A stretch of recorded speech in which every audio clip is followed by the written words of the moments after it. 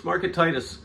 It is Saturday, and as you can see outside my window back out there, it is kind of cold and frosty out. But today we have an engine on the dyno. This is something we don't normally get the dyno a lot. We have a 351 Cleveland on the dyno, and it's what I would consider like an old school style Cleveland, meaning it is stock block, stock 4-barrel heads. It has a stock Ford crank, stock rods. It has TRW pistons in it, which is kind of, you know, what we used to do back in the late 70s, early 80s, and even into the 90s. That was what we ran. It has a Strip Dominator manifold on it.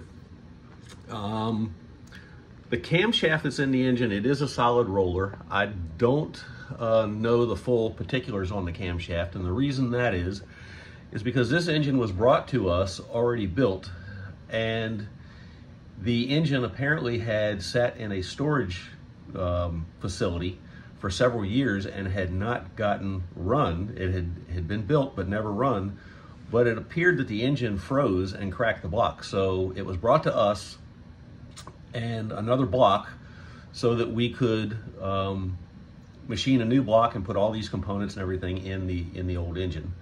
And that's what we did. We did do just some very, very minor upgrades. We did do the oil upgrades, and what we normally do now on pretty much all our Cleveland builds that are stock blocks is we lifter bore. We bush all the lifter bores.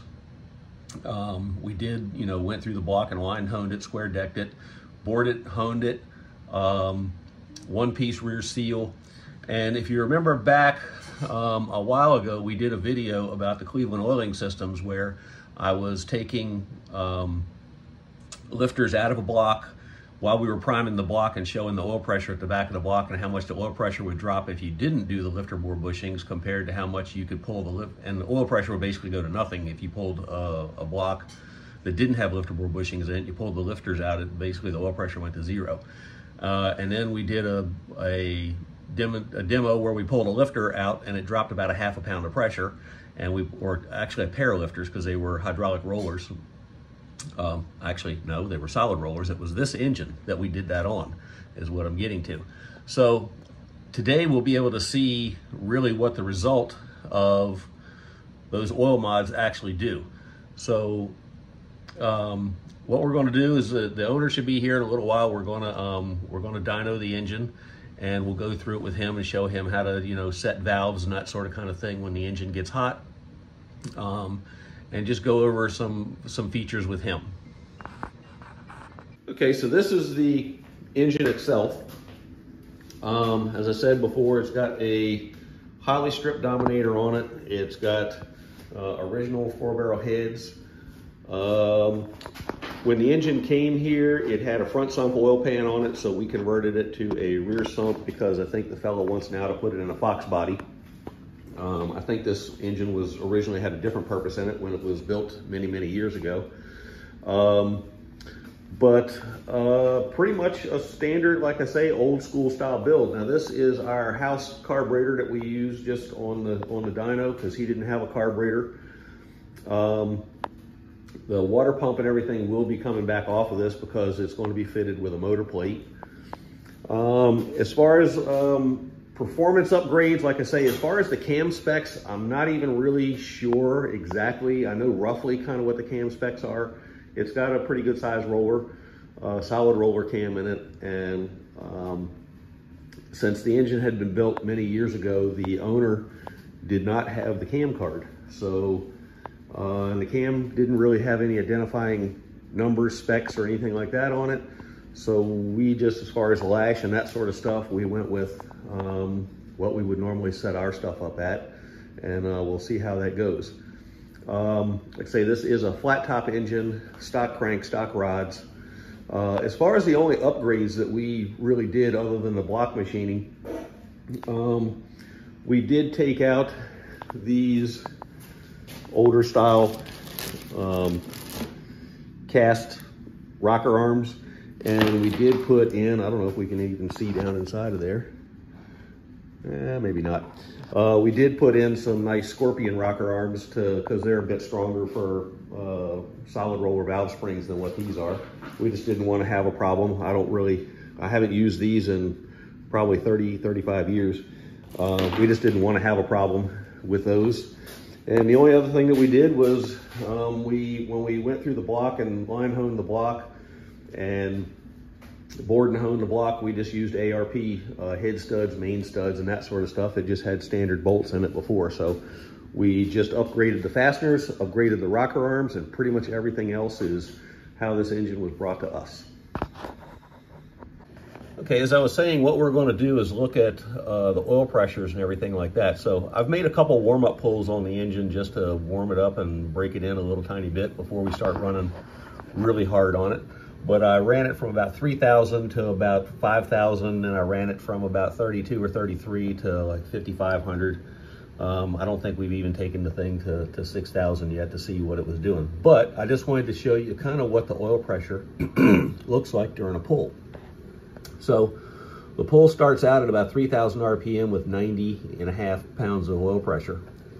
And of course, this was the first pull, so the oil's still even a little bit colder. You can see the water temperature is about 140 degrees. But throughout the pull, it varies really less than 1.5 pounds. And we go to the next pull where the oil is a little bit different. So it starts out at about 87 pounds.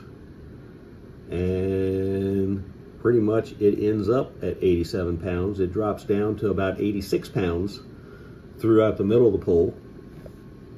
On this pull, it starts out at 89 pounds and pretty much stays constant. And then we go over here to the fourth one where it's 87 pounds. And it just stays 87 pounds. It actually increased a little bit. Now, one interesting thing on this engine is this is a Moroso Fox-body pan. It's designed to have, if I'm not mistaken, 7 quarts in it. Now we have, right now, there's only 5 quarts in this entire engine. Now we don't have to have it completely full because on the dyno we're not cornering and sloshing and the engine taking off and the oil's climbing up the back of the pan due to the car launching or anything. But this engine has, like I say, 5 quarts total in the whole engine. So that includes 1 quart for the filter, so that really means there's 4 quarts in the engine. And then if you take away probably the 1/2 quart that remains laying in the head, the lifter galley, and all that sort of stuff, there's probably really only about 3.5 quarts in the pan. And you can see, even with only 5 quarts of oil in this engine, how steady that oil pressure is on those 4 warm-up pulls. So that just goes to show a little bit of what making the oil system, properly machining it, honing the lifter bores to size to where they oil properly with the lifters. It just goes to show you how, when you do things properly, it works out good. Because normally, you would see this pressure drop at least 5 or 6 pounds throughout the pull. But on this engine, it's within, most of the times, less than 1 pound of pressure throughout the pull. One other thing to note. With this engine only having probably 3.5, at the most 3 3/4 quarts in the pan, that really debunks the whole theory of things pumping the pan dry. If we were going to pump the pan dry, we would definitely do it when we are 2.5 to 3 quarts lower on oil than what we would normally be. And it doesn't matter if you're going to pump the pan dry, so to speak. It doesn't matter whether you have the engine sitting still or doing whatever, because in order to pump the pan dry, the old theory was, well, all the oil ends up in the top of the engine and it doesn't get a chance to drain back down to the bottom of the engine. So just another note, that theory doesn't fly. It's a few days before we leave to go to PRI. One of the things that we are going to do, this engine is another bit of a unique opportunity. not much stuff that we get in has the ability to be dynoed before we take it apart. So this engine, the owner wants us to dyno the engine, just do some pulls on it and see what it does. But he brought it here for us to do all the block machining, like the lifter bore bushings and all that stuff in it. We're not really sure if we're going to make any upgrades in the engine or not, because we'll just see how it runs before we do anything to it, and then we'll see how it runs after we do all of our machining and everything to it. So we'll be able to look at oil pressures and that sort of thing. And this engine is equipped with the famous oil line that goes from the front of the engine back up here into the back of the engine. So we'll get a chance to see what that does. We'll take and unhook it during the pull, and then we'll run it with it, and maybe we'll see if it does make any difference at all, or if it just makes the oil pressure gauge a little happier. But we're going to dyno this one probably when we get back from PRI in about a week or so, and then this engine will be the last one that we dyno probably until first of the year. No, I take that back. We're going to be dynoing right before the first of the year. But we're going to take the dyno for some much needed maintenance. We're going to take the dyno itself apart. We're going to upgrade our dyno controls. Last year at PRI, I picked up our new dyno controller, which has more inputs and outputs and everything in it. And it is still sitting on my desk to be installed. So hopefully we're going to finally, after a year, get that done.